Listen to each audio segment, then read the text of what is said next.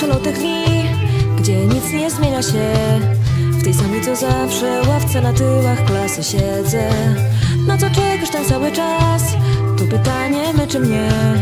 Wiem dobrze, że żadna książka mi na nie nie odpowie.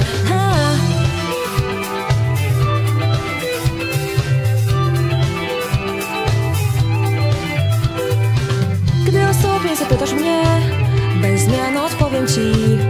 Na kartce papieru znów idealny widzę wynik.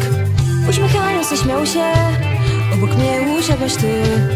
Z oceny co ledwo test pozwoliła ci zaliczyć. Nie zależy mi na niczym w świecie tym, bo wiem już teraz co w przyszłości czekać będzie mnie.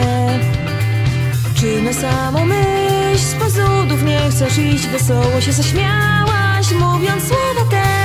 Nie próbuj bardziej zbliżyć się do serca, które tylko zniknąć chce. Również i dziś nie widzę nic, co może tu zatrzymać się. Sygnał z telefonu, treść pytania w ciemną noc przekazał mi, jak zimnym i prymitywnym można być. Jeżeli jakimś cudem odpowiedzi na pytania poznałbym, w moment rozumiałbym, że nie opłaca mi się ufać im.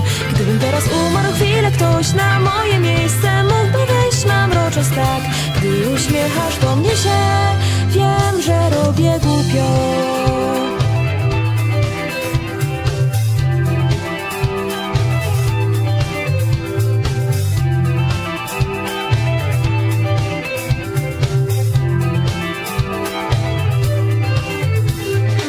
W trakcie nudnych przelotach dni, które takie same są, gdy tylko cię nie ma, czuję się trochę niespokojny. I tak wiem, że na teście znów dostanę procent 100, bo w końcu na każdy problem poprawną znam odpowiedź.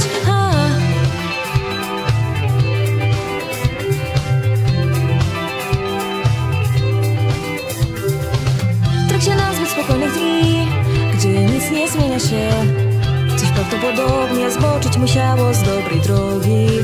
Włosy, które unosił wiatr, uśmiech nie znający zła. Możliwe, że zapomniane zostały przez niektórych. Czy zobaczę coś, zerkając w okno, co znajduje się przy ławce, w której raz siedziałaś ty. Choć myślałem, że o tobie wiele wiem, nie byłem w stanie w żaden sposób pomóc ci.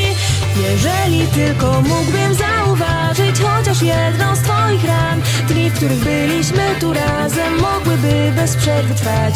Przebywając sygnał z telefonu, zrozumiałem w pełni, że przepadło to, co największą miało sen. Zbyt wiele bólu niosło serce, które tylko zniknąć miało chęć. Cały ten czas bezbłędnie pod uśmiechem ukrywała się.